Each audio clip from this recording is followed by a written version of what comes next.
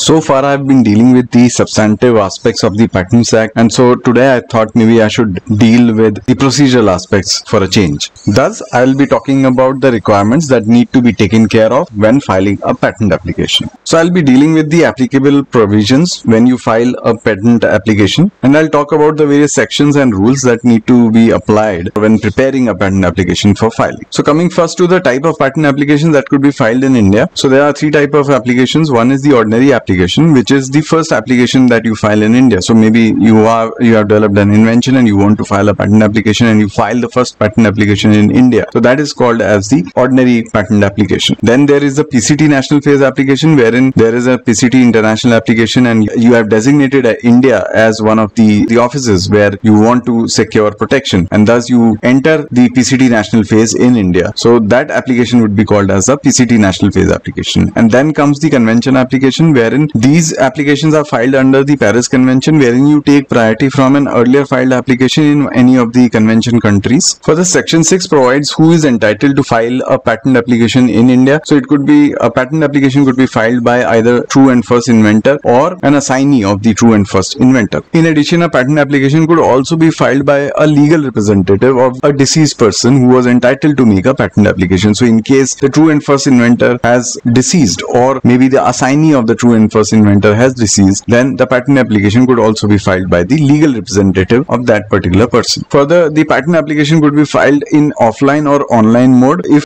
the application is being filed directly by the applicant, he can file it in an offline mode or an online mode, provided he has a digital signature to sign the application. Or the patent application could also be filed through an authorized patent agent, but that patent agent can only file the application in the online mode. Section 7 of the Patents Act provides what is the form of application that should be there when you are filing the patent application. So it provides that the application for grant of patent needs to be furnished on a form 1. So you need to furnish a form 1 with all the details of the applicant and the inventor filled in that particular form, along with the complete specification when filing the patent application. So before we go into what are the details required under form 1, let us see what are the timelines that are applicable for the three type of applications that we have already discussed. For the ordinary application, you need to file a complete specification within 12 months of filing of a provisional application, which is provided under section 9. In case you are filing a complete specification directly, so then there is no timeline. The complete specification is the first application, and that would be treated as the ordinary application, and your date of filing would be considered as your filing date. For a PCT national phase application, the timeline for filing the application is 31 months from the priority date, and this is provided under Article 22, Sub-Article 3 of PCT regulations. For conventional applications, Section 135 provides that convention application needs to be filed within 12 months from the priority date. So whatever is the first application that you filed in a convention country, you have to file the Indian application deriving that priority within 12 months of the first filing. So let us see what are the details that are required to be furnished on form 1. So you need to specify what is the type of application. So you need to provide whether the application you are filing is an ordinary application or a PCT national phase application or a convention application. Then you need to provide the details of applicant and inventor. Particularly, you need to provide the name, address, nationality of these two entities. Then you need to provide whether the applicant is a natural person or whether it is a small entity or a large entity or any other entity. Along with these details, you also need to provide the title of the invention, what are the number of claims, what are the number of pages of description and drawing. Then you also need to provide the details of the priority application in case you are deriving a priority, such as in the case of a conventional application or a PCT national phase application, and also the PCT international application in case it is a PCT national phase application that you are filing. So obviously you need to provide the details of the PCT international application from which you are deriving the PCT national phase application. Also, you need to provide a declaration by the inventors assigning their rights to the applicant, or in case the applicant in the convention country is different and the applicant in India is different, then also there needs to be a declaration that is provided by the applicant in the convention country assigning their right to the applicant in India. So this is called as proof of right of the applicant in India. So you need to provide details regarding how that particular applicant is entitled to make this application that you are filing before the Indian Patent Office. Let us now see what should be the content of this specification that you need to file along with form 1. This is provided under section 10. It says that you can file either a provisional or a complete specification, and it has to be furnished in form 2, which is provided under rule 13. So the provisional or complete specification should describe the invention, and also it should include a title to define what is the subject matter of the invention. In case you are using drawings to explain your invention, then the procedure for making those drawings is provided under Rule 15, which says that it should be on A4 sheets. Then there are specific margins which you need to take care of when preparing those drawings, and in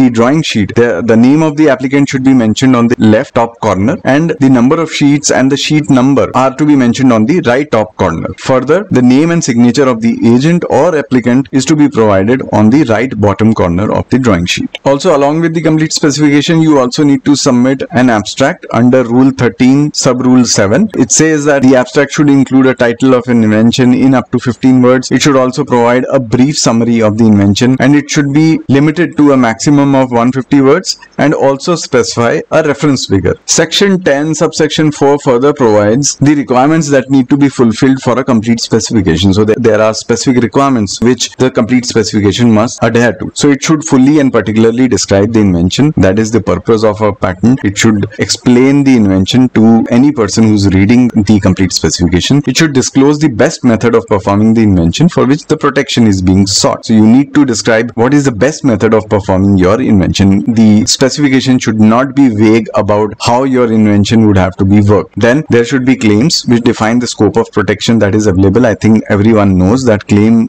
are the most important part of a complete specification. Then the complete specification should have an abstract. We already discussed what the abstract should have. In case the invention relates to use of any biological material that has been mentioned in the specification, then what is required is that the applicant needs to deposit to the International Depository Authority the biological material so that it could be referred to whenever the examination is happening. So the International Depository Authorities would be notified by the government, and the last notification that I could gather was published in the Gazette of India in 2003. It provides the details of all international depository authorities which have been notified by the government where the biological material should be deposited. The deposit is to be made before filing of the Indian application, and you could place the reference of that deposit having been made in the specification. You could provide the details about which international depository authority you have submitted the biological material. Also, you need to specify the source and geographic origin of the biological material that you have used, and this needs to be disclosed in the complete specification. With specific reference to the PCT national phase applications, when you are filing a PCT national phase application, you need to adopt the title, description, claims, drawings that have been used in the PCT international application. So you adopt the same content as is there in the PCT international application for making the PCT national phase application. Further, section 10 subsection 5 provides a very important requirement as pertaining to the claims in the complete specification. It says that the claims should relate to a single invention or group of inventions that are linked together by a single inventive concept. So what it means is that one patent application could relate to a single invention only, or the group of inventions should be linked together by a single inventive concept. In case there are multiple inventions in a patent application, you may have to divide the application at a later stage to derive different divisional applications out of it. However, there is a catch in the legal position regarding dividing a patent application. I have already made a video regarding the current legal position. I have provided a link to that particular video. You may refer to it for further understanding. Also, along with the complete specification, you need to file a declaration of inventorship wherein you provide details of who are the inventors for this particular invention, and this is to be filed on Form 5 within 1 month of filing. So either you could file it along with the complete specification or within 1 month of filing of the complete specification. Then comes the official fee that you need to file along with the patent application. This is provided under first schedule table 1. So column 4 provides a fee that is applicable to any natural person or a startup or a small entity or even an educational institute. Column 5 relates to a situation when there is a large entity, or in case the large entity is filing the application along with a person defined in column 4. So here you see the first row. It says that the official filing fee for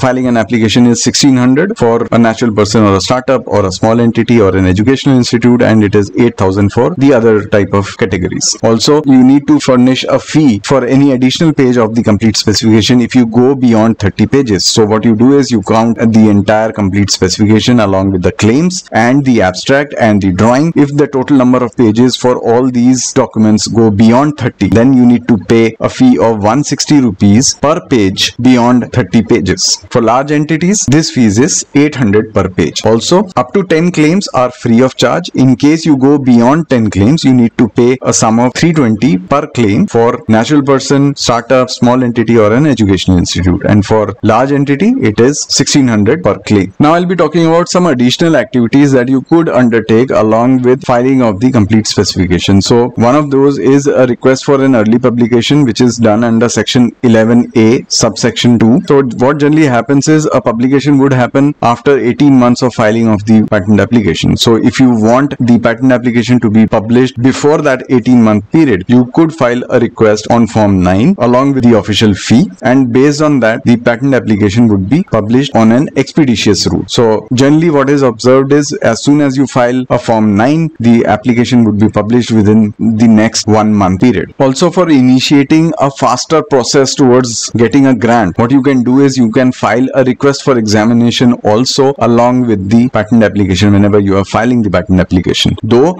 period provided for filing the request for examination is 48 months from the earliest of the priority date or the filing date, means whichever is earlier, you could count 48 months from that particular date and file the request for examination by then. But if you file the request for examination earlier, then what happens is your application is placed higher up in the serial order, and based on that serial order your application would be examined. So the request for examination is provided under section 11B, and it says that you could file a request for examination on form 18, which is provided under rule 24B, and I've already told you the timelines that are provided for filing of the request for examination, which is 48 months from the priority date or filing date, whichever is earlier. The official fee for a request for examination is INR 4,000 for a small entity, a startup or a natural person, and it is 20,000 for a large entity. The new patent rules also provide for an expedited route for examination, which is provided under rule 24C, and you could file a request for an expedited examination under form 18A. This is available only to startups, or if there are female applicants, or in case there are government institutes or research organizations, small entities, or in case a person has filed a PCT application with India as the International Search Authority. All these criteria are provided under rule 24C sub rule 1. You could refer to that. I've also made a video on how to expedite examination. I'll also place a link for that in this video. You could refer to that video if you want to see how to expedite examination. Again, the period for filing the request for expedited examination is 48 months from the priority date or the filing date, whichever is earlier. The official fee is rupees 8,000 for startups, for a natural person or a small entity or educational institutes, and 60,000 for large entities. Both these requirements are not essentially to be fulfilled when you are filing the patent application, but in case you are looking forward to an expeditious grant of a patent, then ideally you should consider filing a request for examination and also a request for early publication when you are filing the patent application. So this is all I had regarding the procedure for filing a patent application. In case you have any questions, please drop them in the comments box and I'll be happy to answer those. Thank you very much.